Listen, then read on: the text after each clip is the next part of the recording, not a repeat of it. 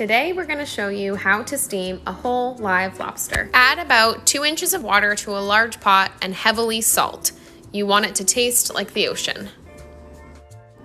Once the water has come to a rolling boil, carefully add your lobsters to the pot. Make sure all your lobsters are alive before steaming them.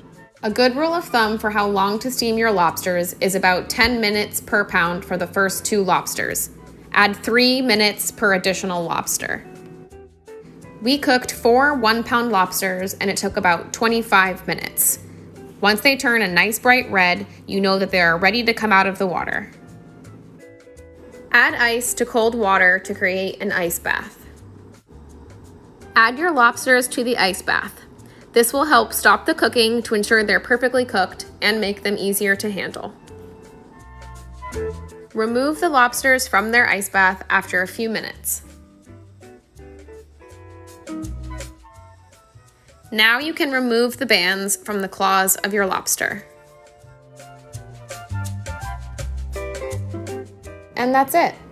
We like to serve our steamed lobster with a side of salted butter and lemon wedges. Enjoy!